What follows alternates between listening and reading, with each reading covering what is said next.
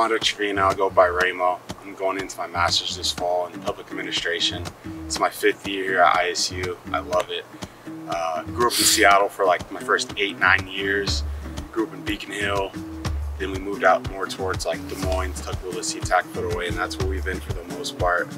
I went to Blanchette for my first 3 years, private school up in Seattle. It was a great experience coming from public school to private. It's a lot different from like the educational system, like just the things we learned, and now we're learning about different things like God, stuff like that. So it was a hard transition, but I feel like it's helped me out getting to college because it was a college prep school, which was nice.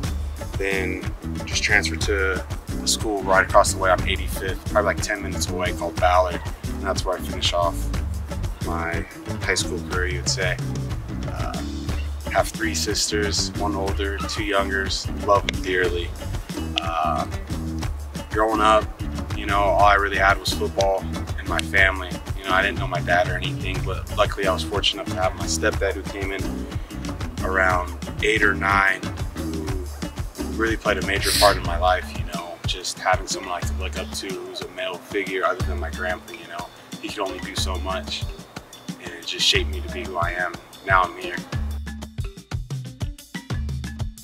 It was ultimately my mom's choice. So a funny story. So I was about 6 or 7. I'm a big kid. I played D-line. You know, like she took me to a boxing gym, and we're sitting there, and she's like, "Look, I want you to do some type of sports. I want you to do boxing." And I'm like, "Okay." So we go in there the first time, and I see people jump roping. They're sitting there going, and I'm like, "Mom, I can't jump rope. I can't do this. I don't want to do this." And I just didn't do it. And she's like, "All right, it's football."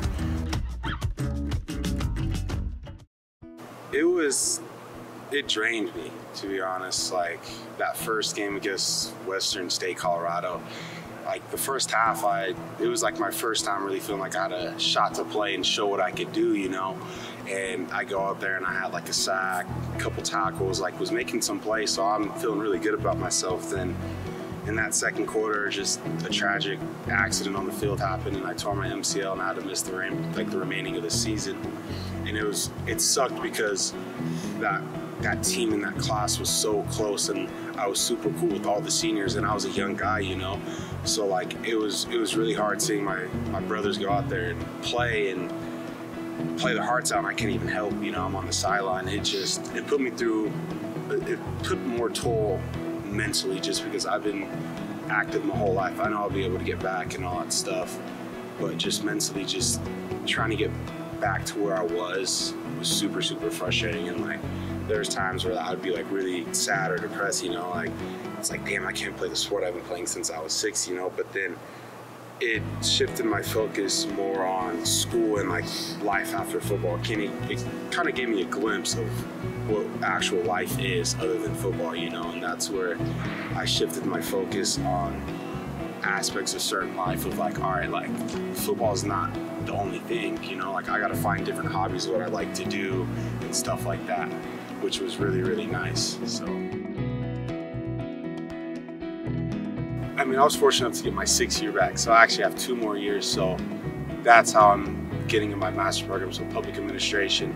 So I actually want to start like an NGO of some sort, since I mean I had some rough times growing up. I had to live in government housing and all that stuff, and I just remember times where I couldn't even see my family other than my sisters and my mom, you know. It was just us in an apartment downtown Seattle, you know. Couldn't see our grandma or grandparents or none of that. So it's like experiencing that, I want to help kids who go through that same situation, because I'm fortunate enough and blessed enough to be in a position where I can get my school paid for from where I was in the beginning of my life, you know. And I know that's for kids all around the world, in the nation itself, and especially going on with Beirut, Lebanon, with the whole explosion. Like I want to do something, get some type of organization that can help like crisis areas just like that, to like help families, bring supplies, stuff like that, and all that stuff. And that's where it leads me into my public administration. I majored in political science, and that's where I got my undergrad in. So it's something like that I really want to do and get going.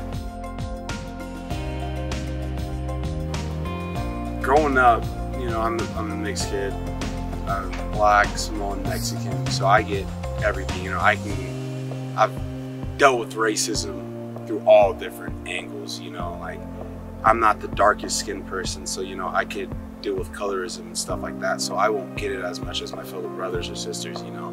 But growing up, my grandpa's from the South, straight from the South, Georgia, grew up in the civil rights era. He had a run from lynching, stuff like that, and he's always harped on it, like, you know, we got to move forward in this country and help our people out, you know, and he's always preached that. And like going into college, I wasn't sure what I wanted to do. I always played football, so I assumed, all right, let's do sports training or something like that. That went out the way when I went into like Bio 1101 or something. Saw all the signs, but I was like, that's not for me, not for me. So I called my grandpa because me and him were really close, and he's like, well, what about political science? Like, I've talked to you about it since you're a kid, all that stuff. Like, we always have conversations about politics 24/7. I'll just go over his house hours at a time, 2-3 hours, maybe even longer, just talk, you know. And he just really harped on me, like, we gotta move forward in this country and help my brothers and sisters. So that's when I knew, I was like, that's something I'd like to do. And that's where I went, decided to go into political science and go from there. And just growing up, you know, I've had to deal with cops pulling me and my friends over for a like false accusation, you know, like that shouldn't happen at all, you know, but it does. That's just the reality of this country, you know. So it's just my main focus, you know. Like this problem's been going on since the beginning of times. Like, what's going to change, you know? And I feel like I have an opportunity to go and make a change in this world. So it really started from my grandpa. And when we did that march, I was just fortunate enough to have Garrett Crane, Tom Togia, and Daxton Carr call me up because they know I'm really passionate about it. And that's how we got that march together. Then down the line, I have a relationship with Chief Shy. Shout out to Chief Shy. Helped us out, get all the cops involved and everything. And it just got the ball rolling. And after that, the rest is history. And it turned out, you know, like, just to see a movement out here in Pocatello, Idaho, a rural area like this, it shows something. Like, change can happen. It's just, you got to have the right people in order to do it. And that's why I try to challenge out other fellow athletes, you know, like, you have the platform in these areas, people look up to you. It's just a matter of if you're going to use your platform or not, and you use it in the right way, and that's the results we got. So my mom, by far the biggest inspiration ever in my life. It's not close, you know. Like, she had my sister when she was 16, me when I was like 17, 18, my other sister when she was about 20, 21.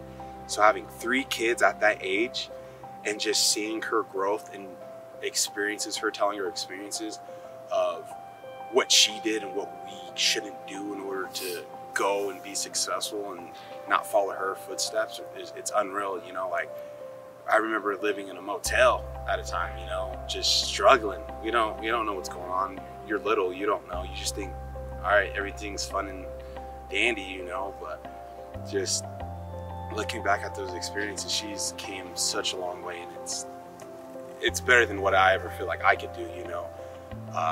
So she's a warrior. She's a warrior, and she's just always preached, just do the right things, work hard, and things will come your way, you know. Like, it's just gonna come. And her and my stepdad, I call him my dad, like he's my guy. So they bought their first house about 3 years ago, you know. They had a kid of her own, my little sister Tatum. She's the craziest girl ever, but love that girl to death. Love that girl to death. So she's came a long way, and I'm super proud of her. I mean, I'm the first person in my family graduating, let alone now I'm getting my master's. Like, you don't see that a lot, you know. So like, it's really, really dope, really awesome. It's just a testimony of my hard work and my mom just raising her son the right way, you know, and all that stuff. Even though everything that's went on, you know, it can work. You just gotta believe in your parents. You know, that's what they're for. You know, they're gonna want to put you in the best situations as possible, and she did that, you know.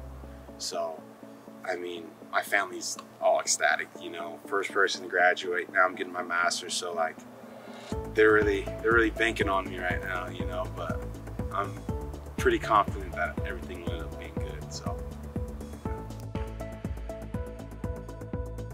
it's weird. Like, I still feel like I'm the young kid, but like, I'm 22 now. Like, I came here when I was 18. Like, that's wild, you know. Time flies. But just like working out with them, just showing me how to get certain things done, like let's say getting a house, getting your bills in your name, stuff like that. You know, your parents are, you just kind of figure it out, and you know, you just have your brothers on the team helping you, you know. So like they just showed me the ropes, and now where I'm in their position, it's like, all right, I'm the older guy.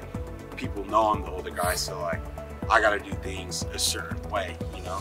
Like when you're younger, you can kind of get away with it, but it's like, nah, it shouldn't be like that. But like, you know, just setting that standard for our team, for let's say the people in the D-line, just overall the team, like, all right, like we got to come here, work, get our work done, show up on time, do all the right things, don't get in trouble, get your grades done, stuff like that. You know, it only makes the team better, and it will set that standard for the young guys right now who just come in. So that's what it's all about. That's what setting a culture, making a culture here, you know.